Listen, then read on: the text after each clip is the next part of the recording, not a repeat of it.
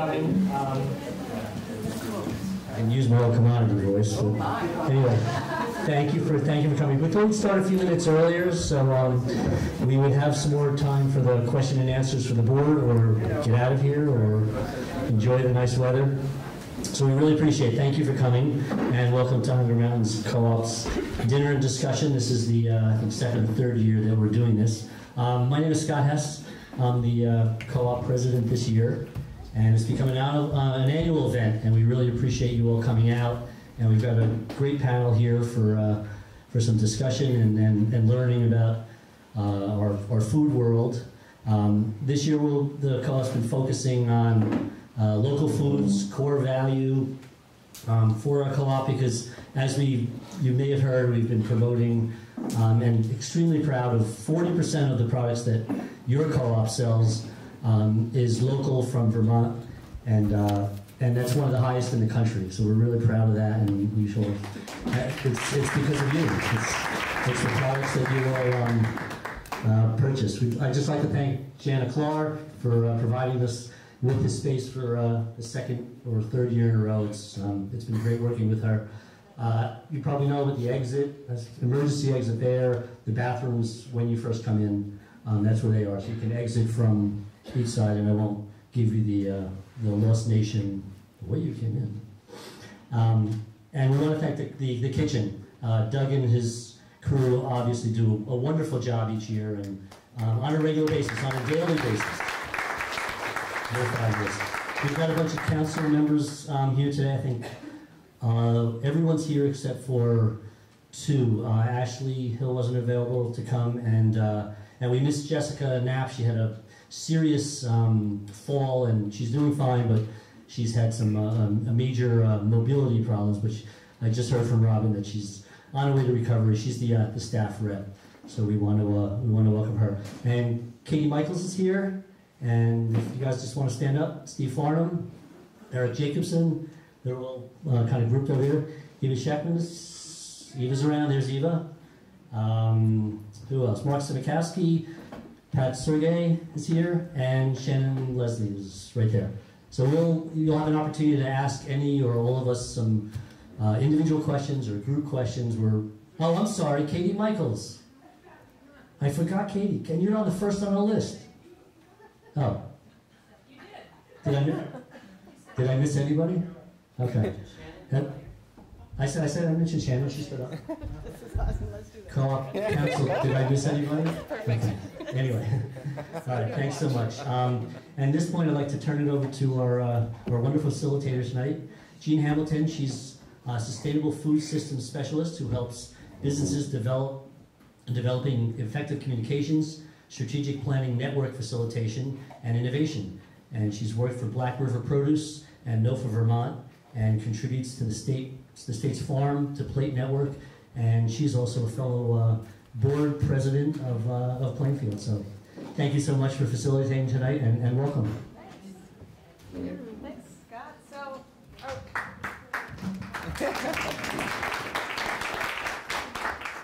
you guys want to try no mic? Can we try no mic, or is this better? Okay. Great. Well, thanks for having me. I'm really just here to make sure these guys all stay in line. But I think it's going to be better for me if I stand over here. So I think we're going to start with some introductions. We got three really great panelists who all are critical to our local food system here in Vermont.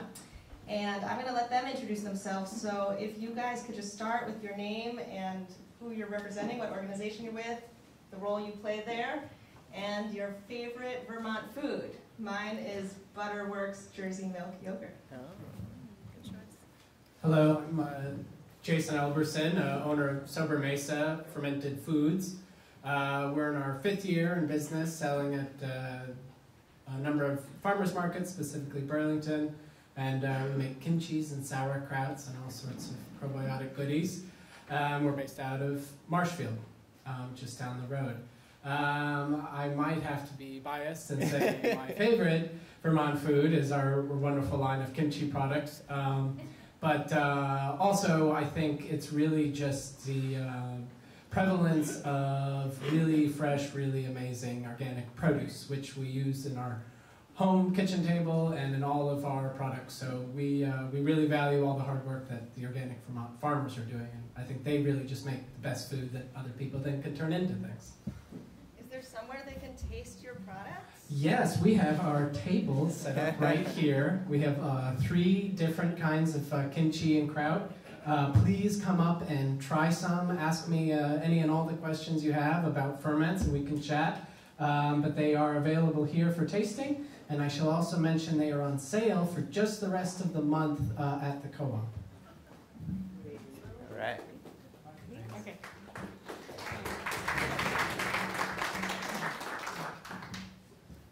Hi everyone, my name is Olivia.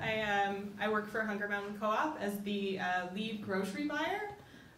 So I do a lot of work with planning promotions and selecting new items, some of the category reviews and things like that. And I work really closely with a lot of local vendors in the departments that I work with, planning those promotions, and you know, Sobre Mesa was a really wonderful brand that we got to bring on this year, and that's some of my favorite work to do. So, and then my favorite Vermont food would probably have to be Fat Toad Farm caramel sauce. They're out of Brookfield, Vermont, and they're a wonderful goat dairy farm who partners with other goat dairy farms in Vermont and makes an incredible traditional caramel that I think is really great on brownies. So, great. All right, so I'm Jay Claro. I work at the Vermont Sustainable Jobs Fund as the Farm to Plate Director. So what Farm to Plate is Vermont is pretty unique in that we have a legislatively enabled food system plan.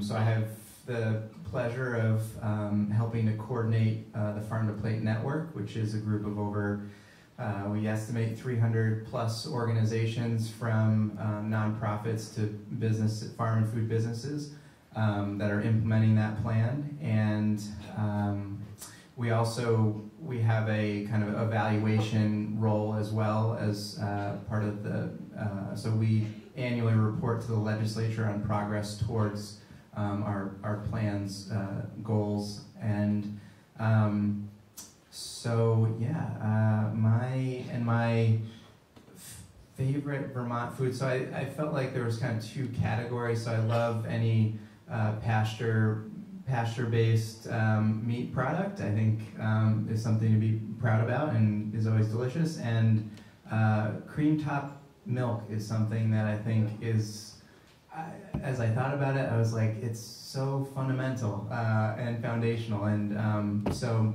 yeah, those are my 2. Thanks. Well, you all are going to have some time at the end to ask your own questions, but I just wanted to know if any of you wanted to share one of your favorite Vermont foods. Or actually, does anybody here like eating local food from Vermont? Maybe by like show of hands, is that something you're into? That is a surprisingly small number of hands. But yeah, why don't you just shout out like a couple of things you are excited about in our food system here? Money. Woo! Yeah. Organic beans, sustainable agriculture. Great. Organic beans from Glover. Seeds, apples. Ooh, yeah, that's nice a good one. Sweet potatoes. Yeah. Maple syrup. Well, I'm not from here, I'm from DC, but it has been such an extreme pleasure, and one of the really primary reasons that I've made Vermont my home is this incredible agricultural landscape and the food we have access to.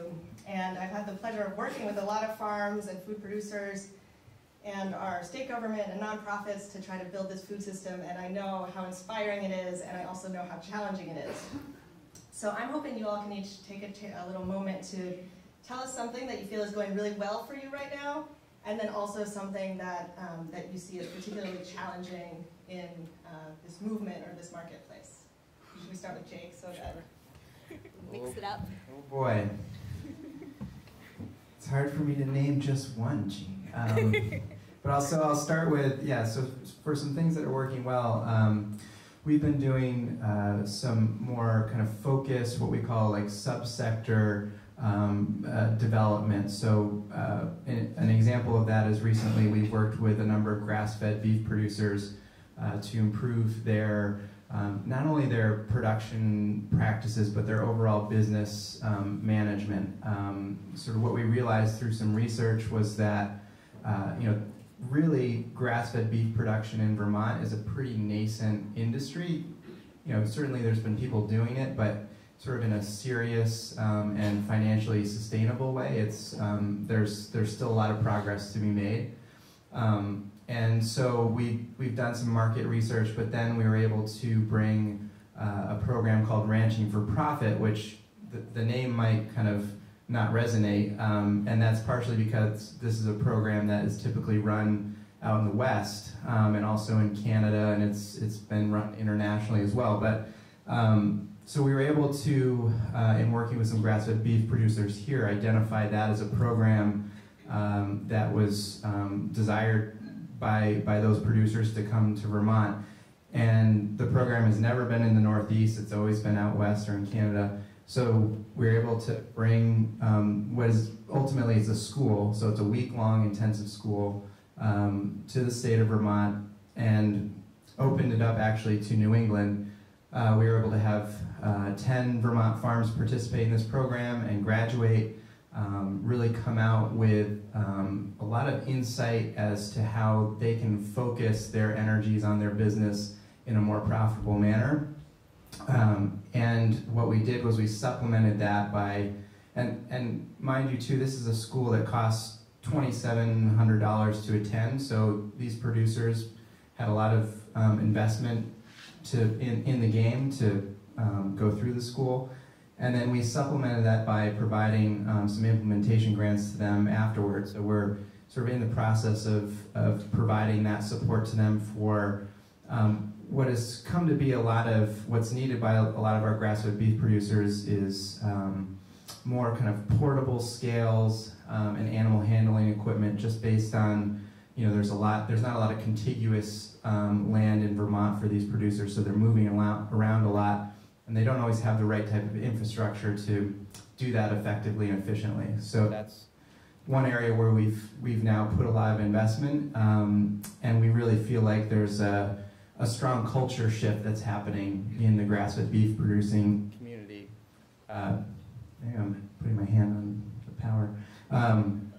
So that's one area, and in the past we've done some work with meat processing, so we've had this kind of progressive work in strengthening the beef and meat supply chain, you could call it. We're also starting to get into some grain production, kind of thinking in a similar manner. What are the infrastructure needs to scale grain production in the state of Vermont? And we're finding, we're starting to make some progress with that. We've got King Arthur Flour that has some interest. There's a mill in Canada that's very interested in supplying more Vermont-grown grains. But there are some infrastructure pieces that Vermont lacks in order to access those markets. So we've really put a lot of attention to that. And just another kind of area that we've been working in terms of market development is actually independent grocery stores in the state of Vermont. So we've been providing through consultant direct in-store trainings, which might be sort of more business management, but it could also be how do you better merchandise local food in your store. A lot of these independent grocers are not effectively marketing, merchandising local, and they could be really making that a part of their store's identity. And also they have trouble sometimes knowing what Vermont products are available in certain product categories. So our consultant is helping them identify those things and figuring out how can they source them into the store. So we're trying to increase access into retail markets through that program for our local producers, and in turn hopefully putting some pressure on the larger kind of retailers to also be supplying more local as that program finds success.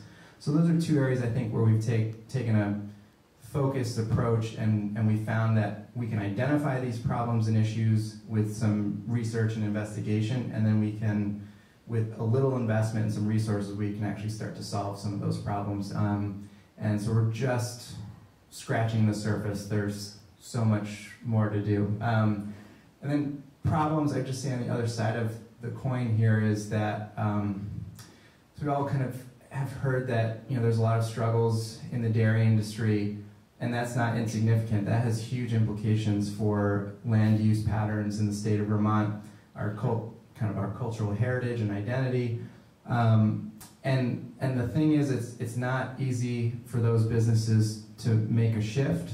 There's a lot of things in the marketplace and market development that need to happen, whether if they want to go organic or they want to diversify their operations or transition completely to a new form of production. So I think that's a huge challenge, and connected to that, the challenge of how do we access markets, both, I think we've done a great job here in Vermont, but a lot of producers are saying, we need to get outside of the state, but we don't know how, or we don't have the distribution to do that. And that's not an easy problem to solve. And there's also the paradox of sometimes those markets aren't paying prices that are really supportive of what our producers need. So it's a tricky situation, and it's going to require a lot of creative, innovative work. So that's kind of what we're trying to think about for basically the next 10 years.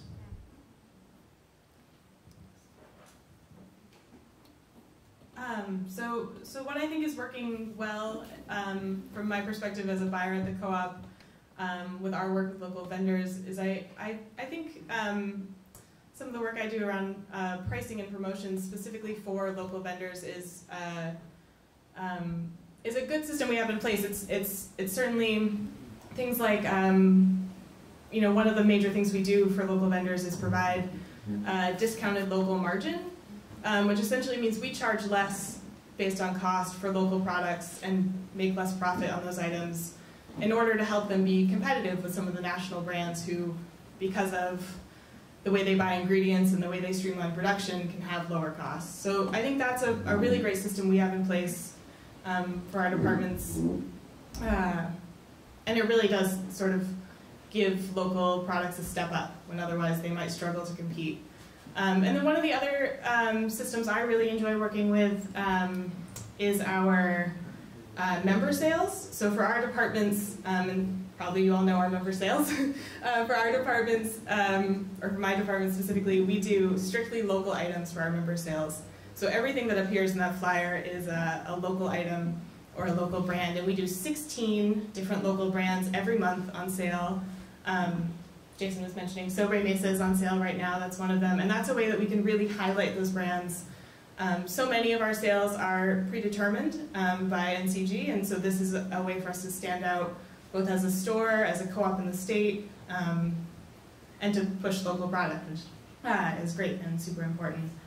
And it seems to go well. I would say the flip side to that is sort of our biggest challenge as a buyer with local products is the time and resources it takes to do that work. National brands have brokers, they have people who sell their product for them, who plan their deals for them, who work with distributors for them. Local products don't have that same advantage. So that's certainly a struggle, and it's a lot of time investment on buyers' parts of the co-op. So that's, I would say that's our biggest challenge we're facing, or the biggest challenge I'm seeing for the co-op and our relationship with local items.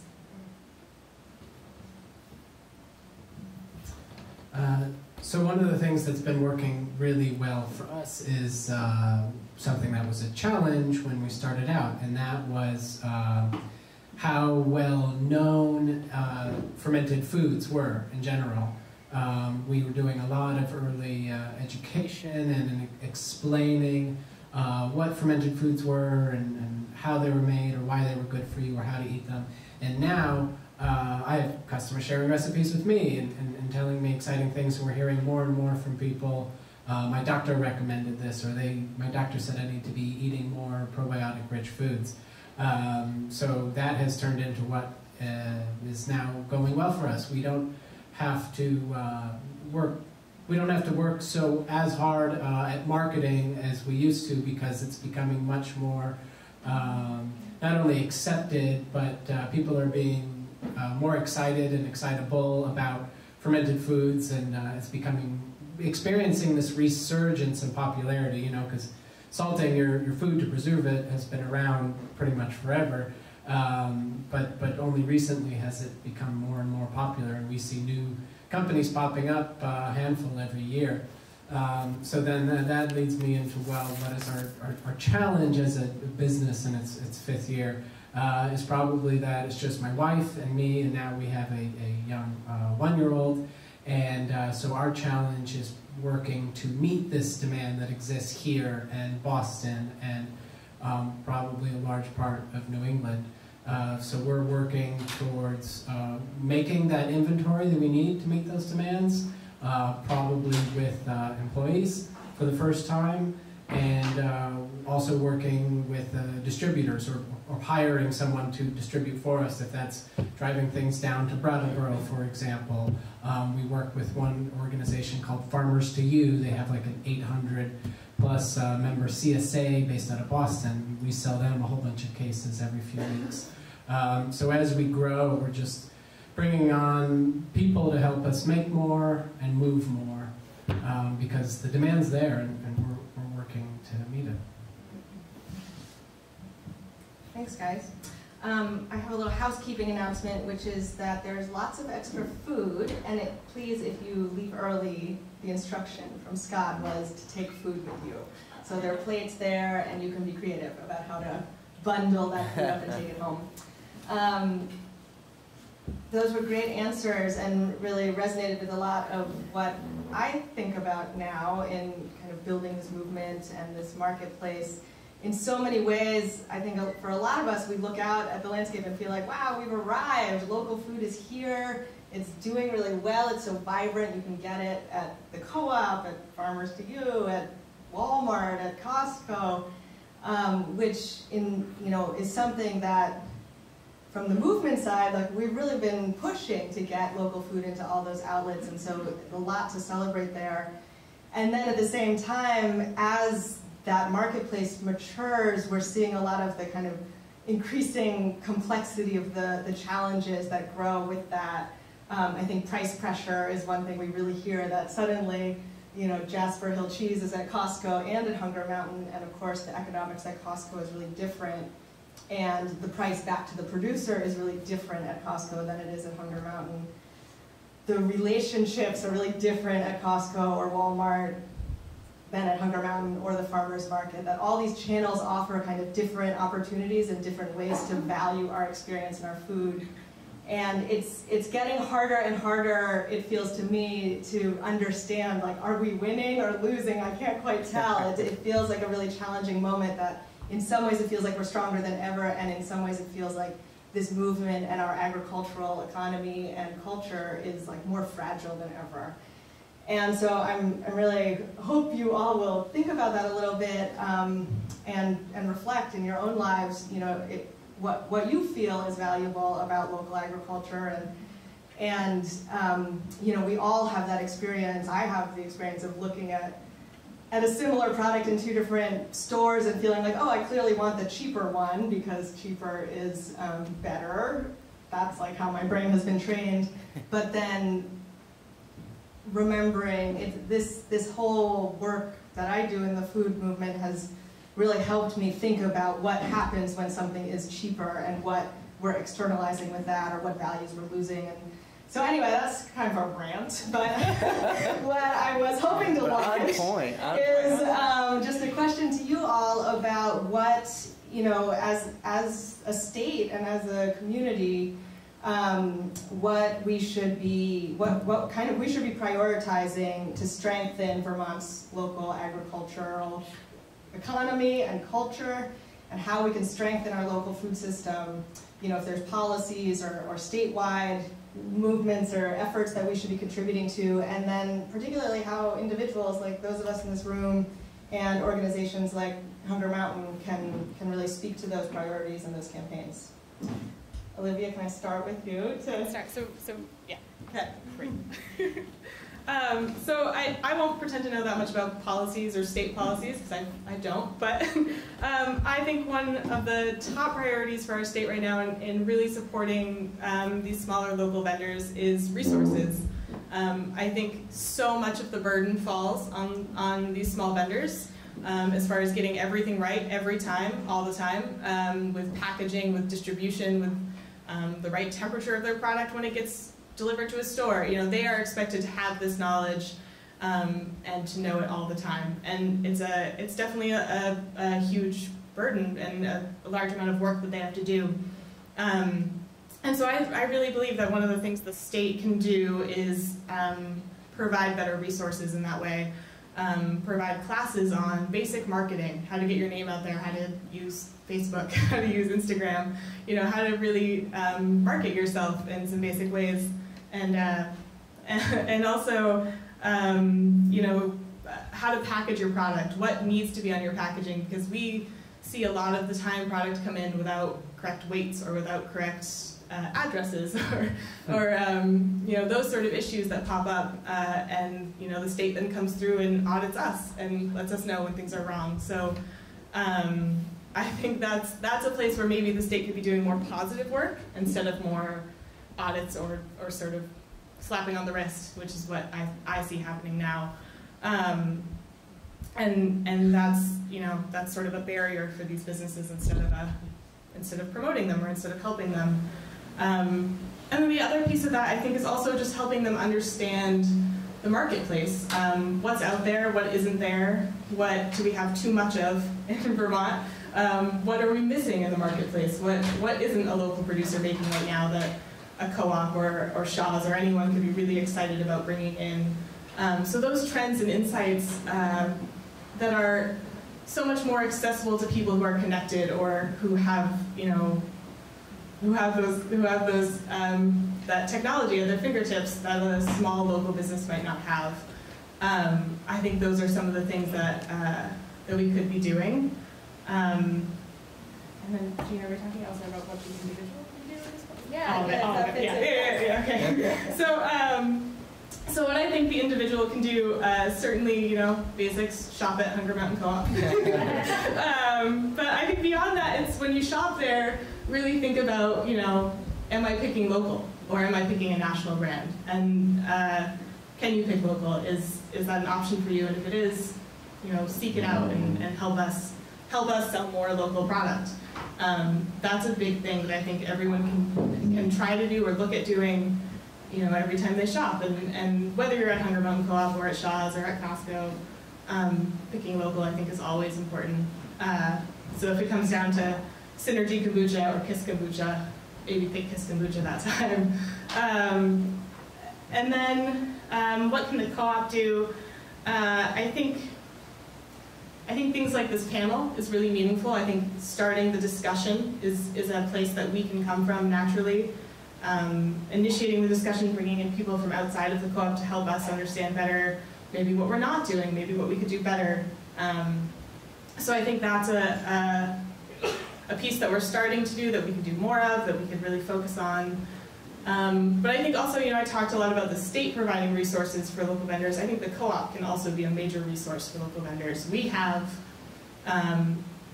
tools at our disposal that are major industry insights that we can say, you know, fermented foods is a huge growing category right now.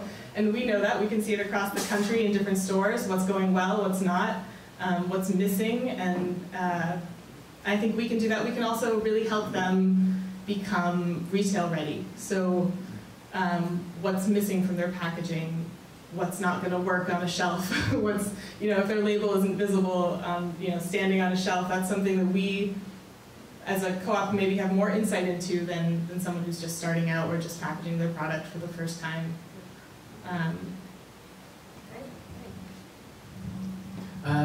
So I'd like to say that we've received a lot of support and help from the state in pursuing this business of ours, you know, value-added food producer.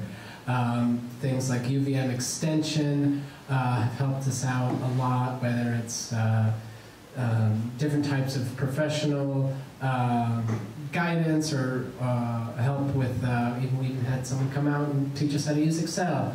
Not Excel, QuickBooks. Anyways, the UVM extension and Vermont as a whole is extremely friendly and supportive of young food-related business entrepreneurs. That was one of the things that attracted us to this state years ago when we decided we wanted to start up our own food business. I think the state also does a good job with its crop cash, it's like food stamp program. We see that a lot at farmers markets. I wish that those were eligible for purchasing more than just strictly raw fruits and vegetables. For example, they cannot buy a jar of sauerkraut with their crop cash, or they can't buy a jar of jam, for example. So that would be something that could be expanded. If we're speaking ideals, I would like to see the state fund, or at least partially fund, farmers markets. I think it's a huge part of our identity as a state. I think a little bit of that would go a long way, even just the gesture of it alone, kind of bringing in together the state and the local governments a little bit more in regards to farmers markets. I think Hunger Mountain Co-op does a phenomenal job supporting its vendors, and I can really mostly only speak of my personal experience and a handful of people I've talked to about this, but just what they're doing seems so great, and being very eager and excited to have us come on board, which was wonderful, but all the open slots and encouragement of demoing and really just making it work as easily as possible, whether that's being flexible on pricing or flavors even, and things like that. So they seem to have a real genuine interest in our success as a business, and they're not just, if we don't meet a certain expectation, they're not like ready to move on to the next thing the way maybe a lot of grocery stores might. If they can get something 2 cents cheaper, those other guys might do it and not really care about anything else, and there seems to be a lot of ethics involved with all the decision making that Hunger Mountain does. And that leads me into a little bit about what the individual can do to help support our local food community. And I think one of the biggest ones is just having maybe a slight shift or a high value of what local food is, why it's important, and why it's different, and maybe why it might cost a little more or not be available year-round, and understanding those different variables and how they become a part of that end product, and all the different things that make it what it is, and maybe being okay with not buying certain types of food year-round. And at least in our household, we really look forward to the first strawberry, the first tomato of the season, especially when we're at the farmers markets every single week and we get to see things come on. That's how we value local food in a way in our home. Is we only eat asparagus a few weeks out of the year, and then it's that much more special when it comes around again. Obviously that type doesn't work for every household, but it's just a nice model for us. We do try and eat local year-round, and that means our diet changes seasonally quite a bit, but we're also very passionate about food preservation. One of the things that brought us into the fermented foods, and we do a lot of freezing and drying and a tiny bit of canning, and really we have a lot of joy in our household preserving the food to sustain us through the winter months. And then we try and buy direct from the producer or farmer as much as possible, to the extent that we like to be able to refer to the food on our table on a first-name basis. That's Beth's beef, or John's carrots, or Kyle's mushrooms. And if we can do that to everything on the plate, we have the first name, that feels good to us, and we really like that. And I could probably talk in depth and a long time of what and how I value local food is, but you can chat with me more here, and I think I've covered kind of it broadly enough. I don't feel like I have anything to add. That was, but no. So sort of starting at the individual level, I think The first thing is if you're buying local, keep buying local. It does make a difference. Gene was kind of saying, and I feel like this too sometimes, of are we winning? Are we losing? What's happening? But the one thing that I do know is that every dollar counts, and doing what you're doing does make a difference. I think along those lines is once a month, try something new. What's something local that you haven't tried, and you don't have to kind of extend yourself too far. Once a month, not asking a lot, but just try it, and maybe that thing becomes a new staple for you. Likewise, I think what's one item that you could substitute that could be local that you're not currently buying? So what's that one item that you could be buying every time you're at the grocery store that you're currently not? Again, kind of starting simple, starting small, not trying to be heroic in terms of what you're purchasing is, but do something that feels manageable to you. I think, again, what you're buying and what you could be buying in addition to that, every dollar does make a big difference. And then I think, there's, to the extent that you can, and I think the co-op is probably a place that's receptive to this, is how are you expressing your demand? If you're thinking, is there a local this or that?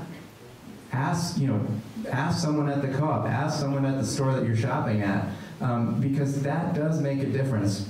Buyers don't know what consumers want until they express some sort of explicit demand for it. So, I think sometimes that's another just vehicle of being very direct about what you want and perhaps what the co-op or other stores could be providing. I think similarly, what could the co-op be doing?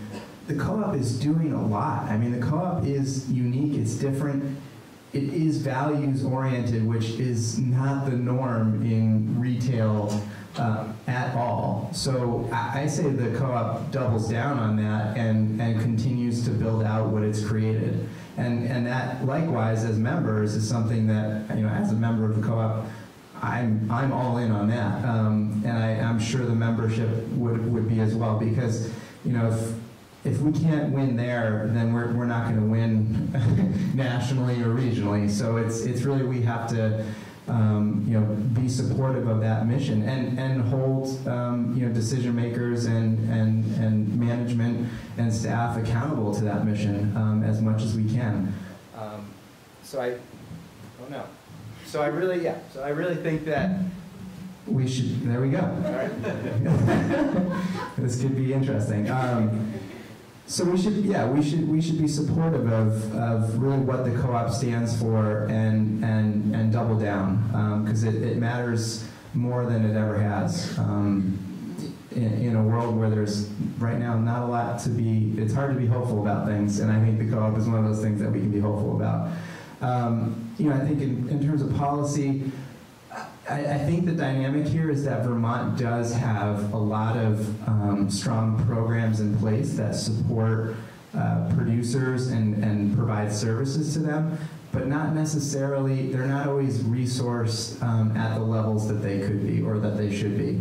Agriculture, in being such a huge part of what the state is and how we identify with it, is surprisingly a small part of the overall budget in state policy. So I think, as citizens with representatives, anytime something related to agriculture comes up or there's a program that you've heard about, ask them about it, ask them where they stand in terms of increasing funding. I think there's things like Working Lands Enterprise Initiative that provides grants to farm and food businesses to make infrastructure investments, to improve their business, to scale up, to grow, and be successful.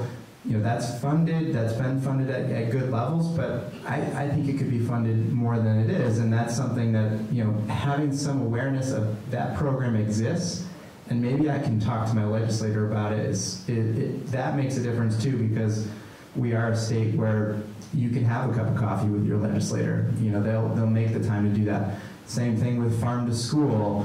There's produce infrastructure support that is available to producers. But again, all these things are sort of it's finding small pots of money for what is a huge demand for those resources. There's the Farm and Forest Viability Program, which provides business assistance, which UVM Extension is a part of, sort of a partner in that.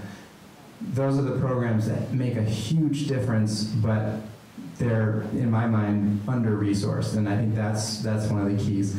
Another thing that I want to throw out here is, from a policy perspective, and there's conversations happening about this, but we need to kind of change the paradigm around environmental stewardship. We need to move towards outcome and incentive-based policies that rewards the farms that are doing the right things, that are going above and beyond and actually providing positive benefits to the public in terms of environmental stewardship. A lot of the conversation around environmental stewardship right now is in a very negative light around water quality, but if you really think about it, 10 acres of farmland provides a lot of flood mitigation. It provides a lot of wildlife habitat. It provides scenic views that attract tourism to our state. And those are all positive public benefits that don't necessarily get compensated. So I think we need to kind of rethink the way we do regulatory policy around our environmental stewardship. And that in turn is, it's really hard for producers to get paid a fair price for the food product that they're providing. And so that's another means of revenue for the stewardship that they're actually providing to us, to the public.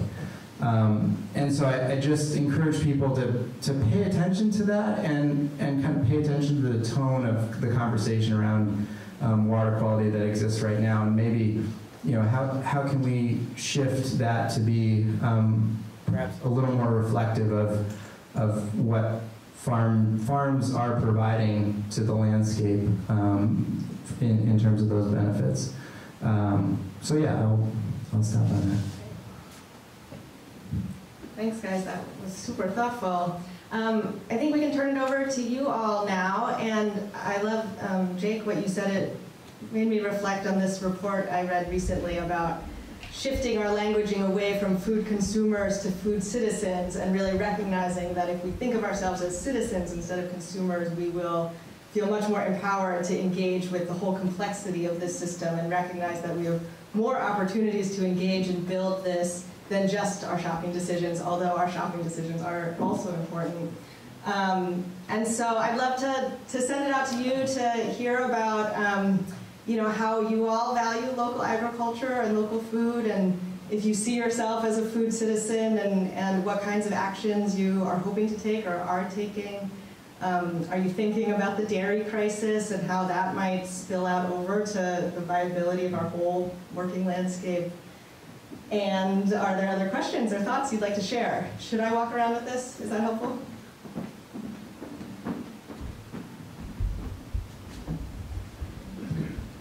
Thank you all for being here. I come from, maybe I'm bringing a slightly different perspective, but I think it's Jake. Yeah, like a couple of questions. So one, you talked about bringing more grain in. Is that grain for animals or grain for people? And what is the split? Because right now, I think around 80% of grain goes to feeding cattle rather than factory farms, rather than feeding people when we have hungry people. Yeah, I was referring to grain for human consumption. So, and very much sort of heritage varieties that have historically been grown in Vermont, and providing sort of actual market opportunities for the sale of those grains to bakeries, mills, for whether it's flour production, bread, etc. And the other question I have is about the food quality issue. The water quality issue. So you were talking about the benefits of farms when you talk about water quality, and what about all the runoff from factory farms that, the manure that gets into our water and soils it, poisons it?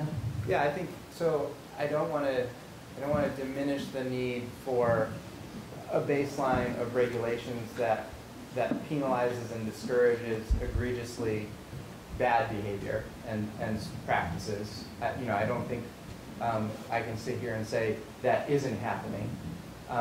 but I think it's gotten to a point where we've forgotten that there are farms that aren't doing those things and actually are doing a lot of really beneficial practices that don't get compensated and do provide lots of public benefit. So it's more of, I'd like to just find a balance in that conversation to say, yes, we do need regulations that are able to protect our waterways and penalize those who are violating, and basically making the public pay for their bad behavior. So I think that's absolutely critical as a baseline, but I think also oftentimes what's missing in these conversations is that, there's a lot of people who are doing really great things for us, and they're doing it, basically at a cost to themselves, and the marketplace does not compensate them for the products that they're providing. And so, it's sort of rethinking, it's really rethinking a lot of the structure of our economy in many ways. And the other thing too is that, well, I'll stop there. Jake, I think the ecosystem services is such an exciting and kind of complicated idea, and I wonder is there a resource you could point people to who are interested in learning more about it? My master's thesis, no. Well, so there's two reports right now. There's a Future of Ag report that came out recently. That's if you go to VermontFarmToPlate.com, you can find this. And then there's also a group, Dairy Water Quality Collaborative, who've also put out a report that's outlined sort of the basic framework of how this would work. But if you search payment for ecosystem services, you can find a number of resources on this. And the other thing I would say too is that I see this too as in an era of a changing climate, where we are going to see more flood events, where biodiversity loss is a huge issue.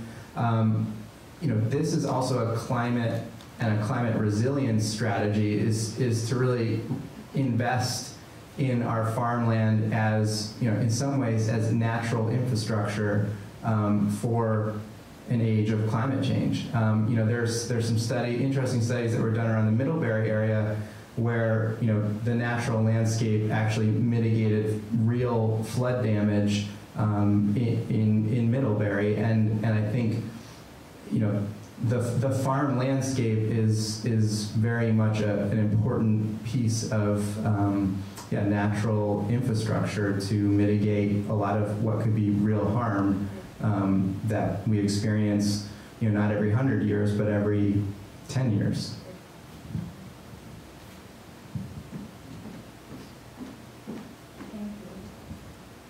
Thanks for being here. This has been very interesting. I have a question, it might be for Olivia, regarding the dilemma of pumpkin seeds not being available either at the co-op or practically anywhere I travel. And the pumpkin seeds that are available at the co-op are from China, which I will not eat. And I am wondering, considering the proliferation of pumpkins in this state and everywhere else, why we can't get local pumpkin seeds. I did purchase wonderful pumpkin seeds a month ago in Portland, Oregon, at a particular co-op. They do not have pumpkin seeds at other stores in Portland either. And I was told by somebody that Portland is one of the states that grows a lot of pumpkins as well, and has pumpkin seeds, but why aren't they available? Sorry, yeah, I'm very passionate about pumpkin seeds. While I'm walking the mic over, I could just... Actually, I am also, I was going to mention that pumpkin seeds from China. Okay, well, we'll let Olivia answer. Okay, Okay, hold your China question. I will just say that the pumpkin seeds that we buy, the pepitas that are green, are not the same variety that come inside like your average pumpkin. So you have to grow a special kind of pumpkin. And I do know about a source in New York that I could tell you about. Great. So I will start off not passing the buck too much, but unfortunately I don't actually buy for our bulk department, so I can't specifically answer the logistics behind our bulk buyers' choice of pumpkin seeds, unfortunately, or where they're at right now. I will say, in maybe a little bit more general terms that we can hopefully apply to pumpkin seeds. I mean, this is information that's really helpful for us to know that we can then pass along to some of our growers or our buyers or our producers that we work with to say, you know, if consumers come to us and say, or our members come to us and say, you know, I would love to see a local pumpkin seed, and I would pay more for a local pumpkin seed, then our bulk buyer is gonna be excited to do that and is gonna look for that. That doesn't mean necessarily that there is someone in the state of Vermont currently toasting pumpkin seeds or selling raw pumpkin seeds. But it's something that we can know and pass along to the producers who are maybe doing, you know, our beans or our corn or something else. There's another opportunity, another option for them, something else that they can grow that we would be on board to buy. So that's a more general question. As far as, or a more general answer, I would say as far as some of the out of stocks we see at the co-op, I mean, I think this goes back to some of the climate change stuff we were talking about. I think this is going to be a really, I think we're just seeing the beginning of some really dramatic product losses in this country, especially locally produced, or not locally, but U.S. made products. I think, you know, we just found out that pretty much the entire crop of organic peas that were grown in this country for canning, for 3 of the top organic canned brands are not available. So we will not see organic canned peas this year. And these are things that we're finding, you know, more and more. There's a significant struggle for organic oats. There's a really significant struggle for organic grains. Both, you know, the demand has grown, so there's just not enough, but also there are more crop failures. There are more reasons for crop failure. The parts of our country that are producing these crops, especially these organic crops, are really suffering from weather-related issues. So that's, I think, unfortunately, going to be the new normal. But I also think it positions us to buy local, really more, you know, to rely on local farms and not rely on California or Wisconsin or some of these other production states that we've so heavily relied on in the past, and that most stores rely on, because I think they're going to become less and less reliable. Yeah, that kind of makes me think about what Jason was saying about eating seasonally and knowing your farmers. I know I felt very similarly that it provides me with a lot of safety and security to feel like I know a number of different people I can get my food directly from. And after Hurricane Maria in Puerto Rico, I read a study that said that the small landholders were back up and producing food so much more quickly than the commodity agriculture, which kind of makes intuitive sense when you have a diverse garden with different kinds of trees and shrubs and small plants.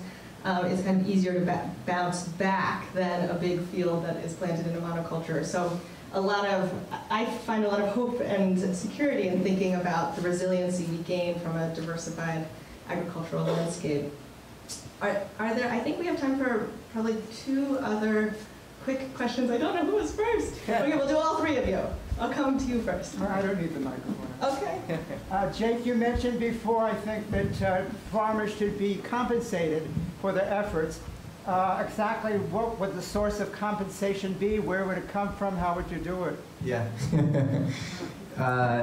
We could talk a long time about that.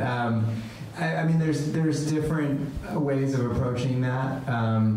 So the way it's worked up in areas where this is happening, generally a municipality or state government will act as basically the payee or the payer through tax collections. There are some examples, though, however, of, say, downstream water users who pay, individually pay upstream farms for kind of on a per unit basis.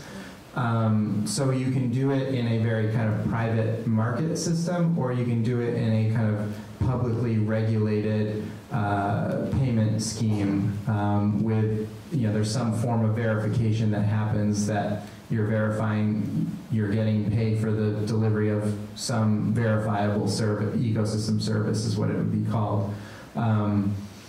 And there's continuing to be a lot of work as to what system is most efficient and effective. There's a lot of transaction costs that can occur in a private market system that kind of a centralized government public system can be more effective in addressing. But yeah, there's different ways to kind of look at it and structure it. Jake, are there some examples of this, like the federal, are there some USDA programs like WIP or? Yeah, but there's also an example very close to us in the Hudson River Valley. So New York City, a number of years ago, had the option of paying billions of dollars to create a, within the city limits, wastewater treatment facility. Or they decided that they would pay farms in the Hudson River Valley to implement a certain set of practices and deliver the levels of water quality that they were seeking through the wastewater treatment facility. And so they've invested in those farms to do those things rather than make the investment in a, not only an upfront $1 billion investment in the wastewater facility, but accruing yearly millions of dollars operational fees that would come with that. So there's also kind of ways in which you can look at it as sort of the opportunity cost of doing one thing or another, and it becomes much cheaper to pay landowners to do certain things rather than do it through built infrastructure. So that's one example that's close to home.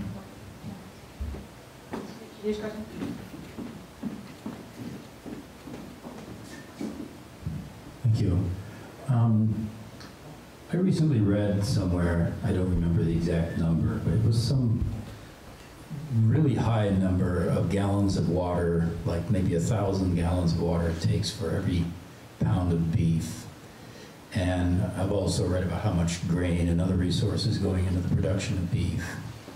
And several, what I would ordinarily consider to be good environmental organizations seem to be steering people towards vegetarian diets and away from meat because meat is supposedly so resource intensive.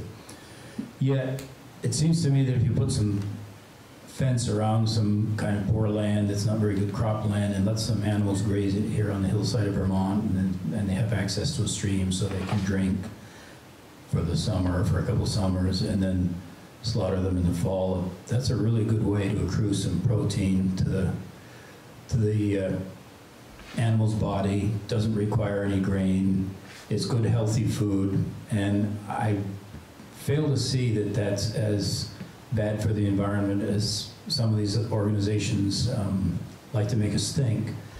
So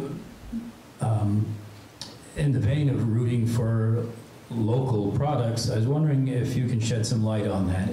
Does anybody have any numbers or any facts about how much resource it takes to grow animals in the pasture versus in the feedlots, and what's the environmental impact and some of that? And can you answer that this afternoon? Thank you. I would just say I don't have sort of the studies and hard numbers, but this was one reason I mentioned pasture-raised meats is one of my favorite things. So I'm glad you then asked that question because. Yes, there have been a lot of reports that have come out around, climate-friendly diets, and oftentimes meat gets sort of looked at as, something to cut back on and eat less of. And while generally, I absolutely agree with that. The analysis is usually based on, say, growing beef in a feedlot in Arizona that needs to irrigate, or the crops that they're growing require irrigation and intensive energy inputs that are coming externally in order to grow that protein. I think the Northeast is different in that way. It's ecologically appropriate to be growing pasture-raised animals. It's good in an integrated system, as they're providing additional inputs that are important for vegetable production.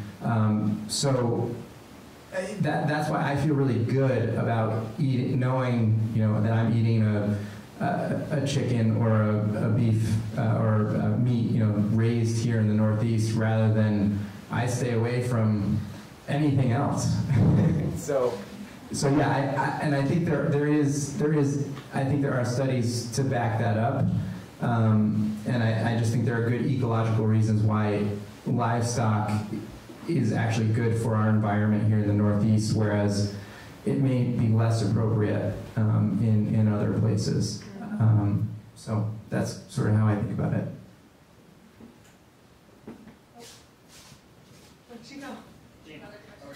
Okay, well, this will be our last one. She was here and she had it.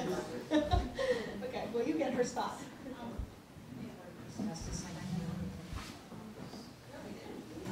Okay, so I'm really interested in how we protect our pollinators. I know there's lots of research out there, a lot of people doing this work all over the world. And I know we have a lot of successful bee raisers in this state too. So I'm just wondering, what are we doing? How are we sharing information and making sure we don't have to take paintbrushes out and pollinate everything? I don't know if anyone wants to tackle that. Who's answering? I can speak to that a little bit. I would say one of the easiest things I think we could do as a community is build these pollinator houses, which are essentially just pieces of like Japanese knotweed or any kind of semi-hollow branches, tucked into a birdhouse type thing. If our schools and churches were making these as like their craft projects and they wound up in people's backyards, think about how many thousands, if not hundreds of thousands of pollinators that would support. So just one small, relatively simple idea. We have bees at our farm. We haven't been successful in overwintering them. Well, we just got them last year. Anyways, I sort of feel as someone who runs a homestead almost obligated because of the crisis that the bees are experiencing. So I would encourage people who have the means and the abilities to have bees, even if they don't harvest the honey, just for the sake of the bees. Okay, one of our council people has asked for one last question. And as we go there, I'll just say that I'm sorry I didn't totally hear your question because I was talking to her, but one of the most important things we can do to support pollinators is to not use neonicotinoid pesticides on our gardens. And this is a great place where you can make a choice as a consumer to not use those chemicals at all because they are so toxic. But also to really talk to our state legislators and tell them that we think they should be banned from our state and not allowed in any of our horticultural stores or our hardware stores. So the word is neonicotinoid. It's kind of complicated. You can say neonics and people will know what you're talking about, but they are really, really, really killing our pollinators, and it's time for them to be gone from our state. Thank you. So my question is about food insecurity. So I understand, because I was listening to NPR on Sunday afternoon, there was a program about a woman that interviewed a bunch of different farmers who were food insecure. Either they didn't have the money or they didn't have the time or both to actually get the food that they needed to keep on running their farms.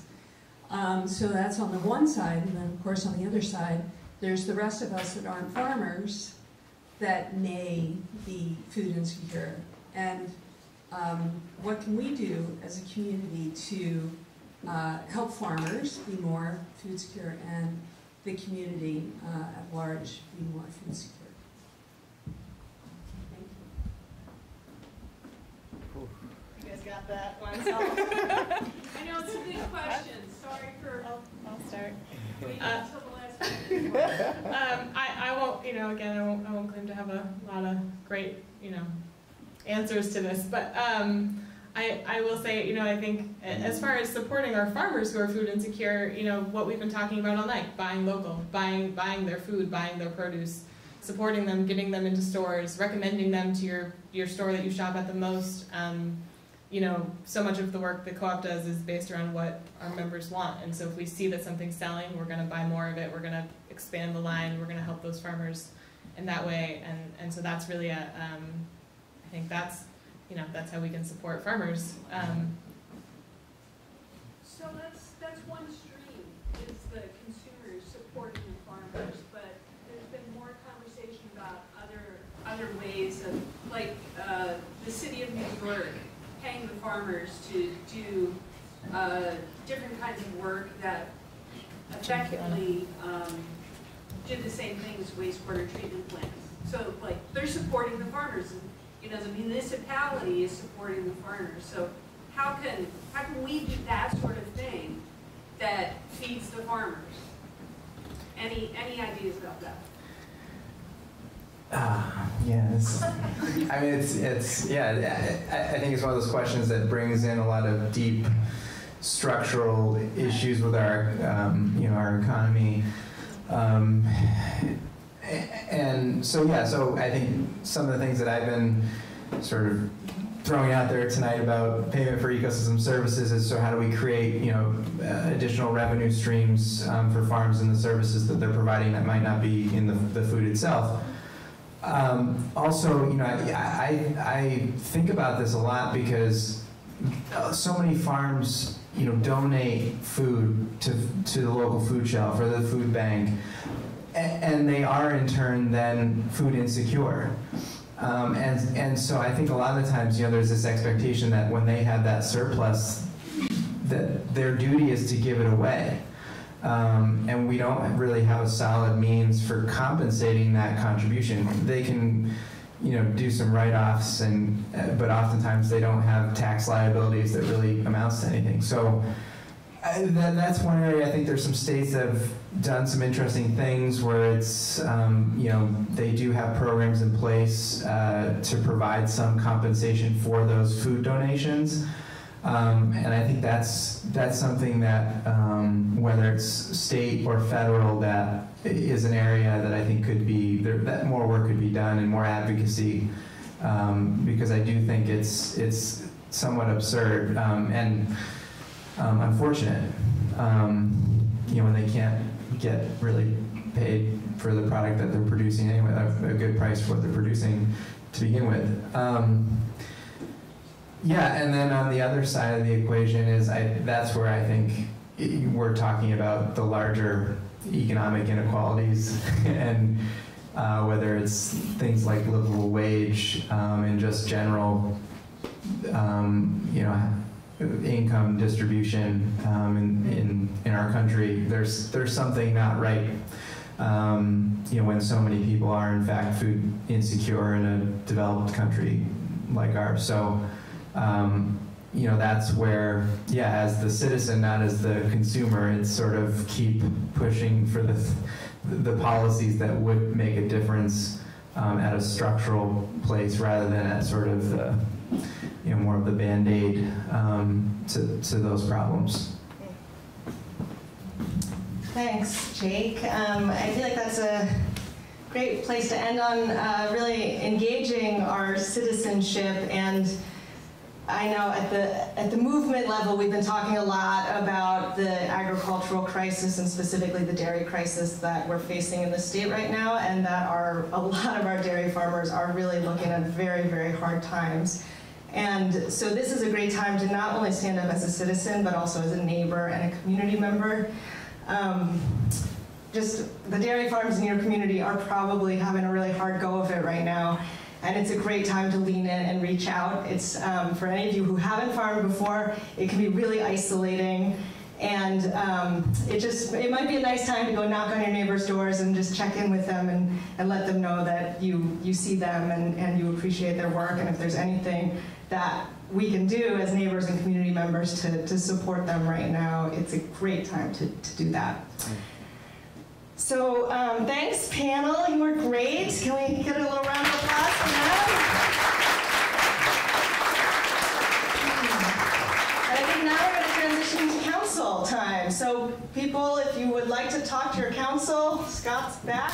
Just for 1 second, I was remiss before, and I would just want to thank the 3 individuals, in addition to Kari, but Rob, who did a fabulous job with coordinating this and bringing it all together. Stephanie, who's been doing double duty here in babysitting and pulling it all together, and Robin in the back for helping us out. So thank you. We couldn't have done this without the 3 of them.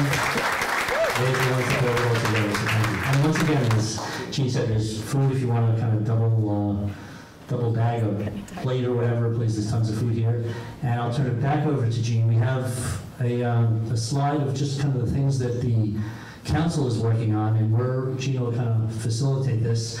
These are a few of the things that are on the priority list that the council is working on in this current term.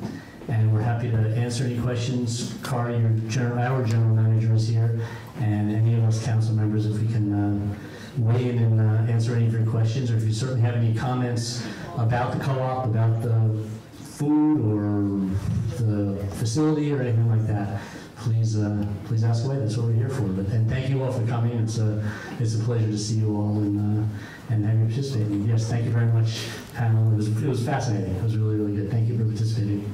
Thank you. Okay, so it seems the council is dispersed around the room, and I guess the way this is going to work is I'll run around with the mic if you raise your hand, and we'll just start.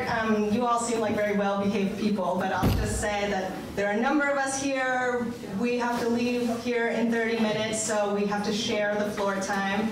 So just as some ground rules, maybe let's try speaking once before you speak twice so that everybody has a chance to speak, and trying to limit your talking to as few words as possible so there's plenty of space for others. And let's try not to interrupt anyone because we're here to listen and learn. So say your piece and then we'll listen, and I will run around rapidly with this mic. So how many people know they want to speak right now? Raise your hand.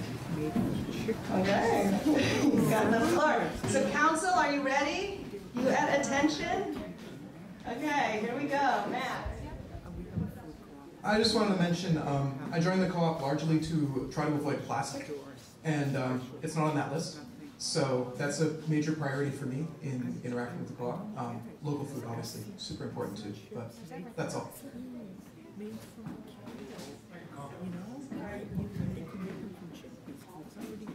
Hi everybody, Kari Bradley, General Manager, and that's probably the most frequent comment or request that I've heard this past 12 months that seems to be on everybody's mind.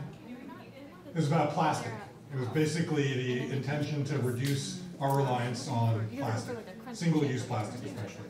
So, as you well know, the co-op doesn't have the carry-out plastic shopping bag, and that's something that's sort of at the forefront, not just in our part of the world, but nationwide. Co-ops are getting this kind of request. There's a lot more awareness about plastic use. And in our business, the carry-out shopping bag is the most visible impact. So we don't have that problem, but we have a lot of other uses for plastic and single-use plastic. And all I can say is that we're working on it. We have a green team. We've charged them with coming up with a multi-year plan to reduce our reliance on plastics, and it's going to be a community effort, right? Because there's a lot of places where our business and other businesses, our vendors, are relying on plastic. So there's a lot of work to do, but I think there's a real commitment there. So.